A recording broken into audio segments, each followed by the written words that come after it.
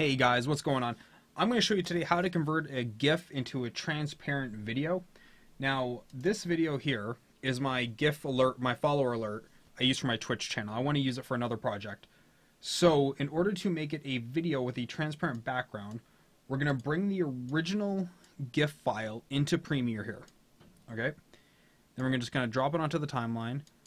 We're going to add a color matte, just to make sure it is transparent, because right now we still see black.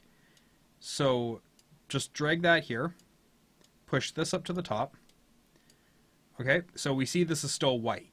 Now if your color matte does not show up underneath the layer and you're still seeing black, like you're still seeing it like this, you want to go to effects, go to video effects, go down to keying, go down to ultra key, drag that onto your actual video, and color correct it. Use the dropper. So do keep a composite, do eyedropper, color out the back, and then just use your generations just as you would any other color key. Simple as that.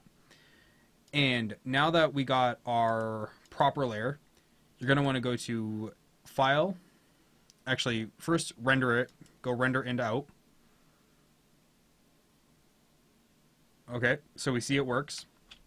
Okay, so then you're going to want to go to Export Media. You're going to pick a QuickTime format. Go to Preset. Go G Cineform RGB 12-bit with alpha.